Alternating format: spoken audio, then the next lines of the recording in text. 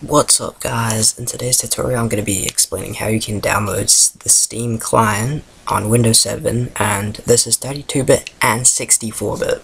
So I'm using a 64-bit version, but it doesn't matter if you're using a 32-bit version. The only difference is some games aren't supported on Steam for 32-bit, so I'll give you an example of what that looks like. So for example, if we just go onto a game like, let's say, BeamNG Drive here, and if we scroll to the bottom, you'll be able to see here, you can see the system requirements.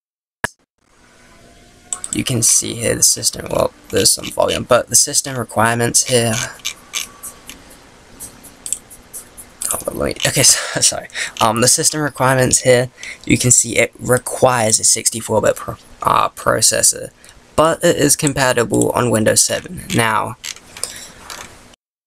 if you come over to here and you go onto a game like Real Pool, this game here, if we go to the bottom on this one, there's no requirement, as you can see, for anything, so this will work on 32-bit, this game here for example.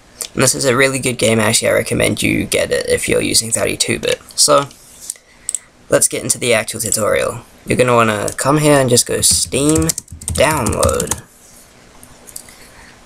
Come to this website, link will be in the description.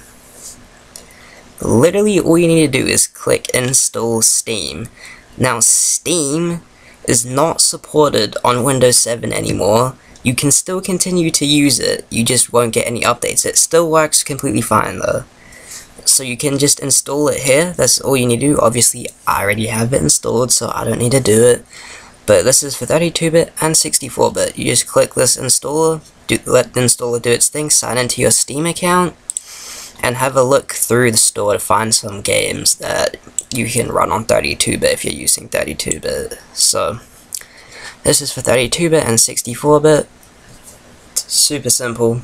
Just come to the website, hit install Steam, let the installer do its thing, and then just have a look through the store for some games that you want to get.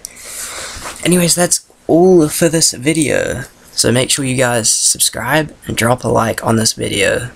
Anyways, that is Smarty Bytes out.